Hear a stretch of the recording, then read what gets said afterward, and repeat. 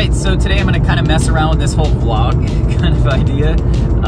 Right now I'm on my way to take care of a few things in this earlier part of the day. And then a little bit later today, I have somebody coming who is bringing some turtles and tortoises for me from my buddy Charlie Moorcroft in Florida.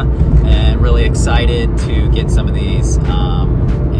It'll be fun. We'll pick those up and we'll do a little bit of an unboxing and show you guys that stuff today. But first, right now I'm gonna kind of head over, get some exercise this morning, get a little bit of skating in. I don't know, just kind of see what happens. So yeah, it was first attempt at doing this, so I guess try not to make it suck. All right, made it to the skate spot. Got this kind of old board, and just gonna, you know, mess around here for a little bit, see if I can get my body moving. Yeah, this is a DIY spot. Some local guys have kind of just brought some stuff up here. Just kind of brought a bunch of things up here to mess around on. Not particularly fancy, but you know, good time.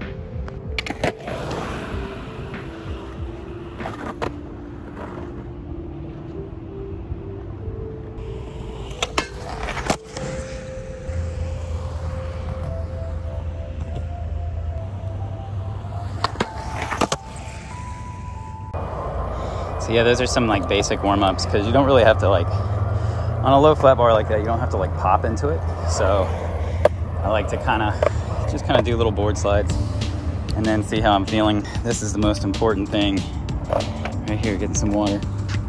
It's 97 degrees today, so not sure how much skating I'll do.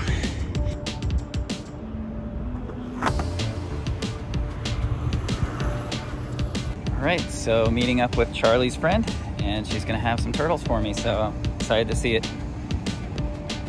So cool, this is them. Yeah. Oh, look at that, perfectly packaged and everything. Yeah. Easy drive? It was pretty easy. Olivia, shush. That's my dog. Just a little bit of traffic in Atlanta, but. Okay, back at the house. And we're gonna set this tub down. And we're going to start unboxing. We're gonna take a look and we're gonna see what all we got from Charlie. Right here we have, you know, all this. Have the import paperwork from Georgia DNR. This way we can cross from Florida to Georgia legally with a couple of these that happen to be native species. With that said, let's do a first tub. Let's see what's in here. All right. Okay, where the tape goes on that. All right, so this is cool. Check out what this is. Captive bred southern painted turtles. Now you guys might have seen these in a video I did last fall, where I went to northern Mississippi, and it was basically on the way back from my Mississippi trip. I stopped and found some southern painted turtles, and I just thought they were so neat. I'm a big fan of painted turtles, and Charlie happens to have some captive bred southern painteds. So this appears to be a female. You can tell she's got the short claws, shorter tail. Awesome, beautiful southern painted turtle. So we're gonna put her back in here. Right now we're just checking to make sure everybody's good, and then we'll start moving these guys into some habitats. See, here's another. Let's see what this is. Now I know there's supposed to be, yep, that is another southern painted turtle. Do this again.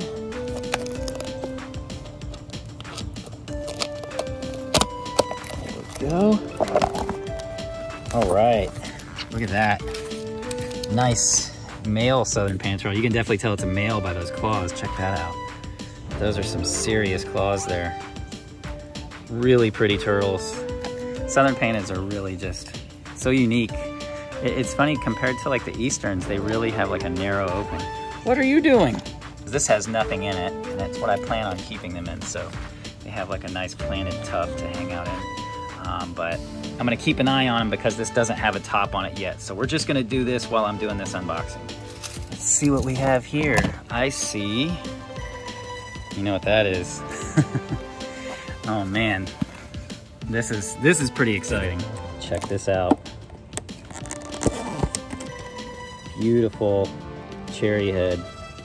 Look at that guy. Wow. What an awesome little cherry head tortoise. So beautiful. And again, these came from my buddy Charlie Moorcroft. I think these weren't necessarily bred by Charlie. I think these came from a friend of his. One of the things I mentioned in a previous video is making friends and networking. And, you know, if you want animals, trading animals. And that's something that Charlie's done. And that's kind of where these guys come from. So that's the first one. That duct tape is strong, man. Duct tape in the summer. All right, another one just as pretty as the previous one. Wow, it's gonna be hard to tell these guys apart. I think this guy's got a bigger black blotch on the bottom, but another beautiful cherry head tortoise. Good looking shell. Great looking pattern on the head. I mean, check out that color. These are just absolutely gorgeous. Great condition. Beautiful cherry head tortoises. All right, so let's do the next one. Another cherry head tortoise. Let's take a look at this one. Wow. Look at this one, man. Look at that marbling. That is just, I mean, just insane. So pretty. Beautiful cherry head tortoises. Fantastic growth, great marbling, great color. I'm honestly at like a loss for words. This is so generous. I can't believe it. This one's a little bit different. Let's check this guy out. So this is a very unique cherry head tortoise because he's black. He has almost no red on him. Has no red on the legs except for maybe 1 or 2 scales. The top of his head has very little red on him. You can see this guy's just got very little red. He's, you know, very, very dark, which is super cool and super different. I mean, I don't even think I've seen a regular redfoot tortoise with this much black, so just something very different, very cool. I really like it. It's different and unique, and it'll be fun to raise this guy up and see what happens with that color, because that's definitely something very different going on there. All right, we still have some more turtles left. Let's see what we have. Now, I believe this one was donated to Charlie. This one came from somebody that had captive raised this, and the growth might not be perfect, but I believe it's otherwise a pretty healthy, a little Florida box turtle. Now, as you can see, her shell's a little bit different, a little bit kind of pitted and a little sunk in. And I believe that's just from, you know, captive care. Could be from being kept indoors, could be from diet, but otherwise bright-eyed, active, and, you know, otherwise very, very beautiful. So very pretty, you know, subadult or large juvenile Florida box turtle. And excited to help this girl out and give her a good place to live and be able to use her in education programs. So always happy to have new educational animals. Open and check this guy out. What do you think of that for a 3-toed box turtle? Is that something else or what? Now, I'm not entirely sure this is a pure 3-toed box turtle. The carapace looks a little interesting. It looks almost like a pattern you would see on like an Eastern or a Florida, but the head is very much like the head you would see on a 3-toed box turtle, and just an absolute, I mean, I don't know, man, that might be one of the prettiest box turtles I've ever seen in my entire life. I mean, that thing is just incredible. Just an incredible box turtle.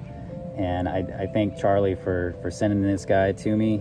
Another, you know, turtle that'll be part of education programs. As you can see, he's really comfortable with people, not bothered by people at all. So he'd be great for, you know, bringing and showing kids and educating kids on turtles and box turtles, and just kind of being an ambassador. So really happy to be able to have this guy and work with this guy, and he seemed pretty outgoing. That is probably the craziest box turtle I have ever seen.